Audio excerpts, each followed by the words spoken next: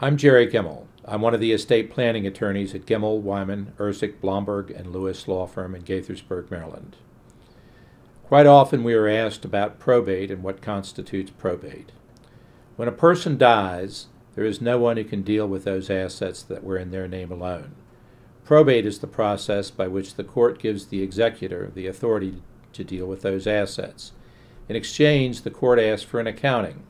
They want to know what those assets were, what the value of the assets were, what assets were sold, what was obtained when they were sold, what income was collected, and what bills were paid.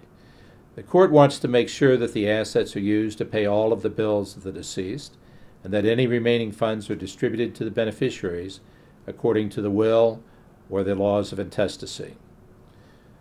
Often people believe that if there is a will, that there is no need for probate, but that is not the case. Even with a will, probate has to take place in order to deal with the assets that were in the name of the deceased alone. This is one of the services that this firm provides on a regular basis, and we can make that process run much more smoothly because of the experience we have in handling several thousand probate cases. We hope to be able to be of assistance to you should the need ever arise. For other information, please visit our website at GWEBLAW.com or visit our YouTube channel for other short videos concerning general questions of law in Maryland. Thanks and have a great day.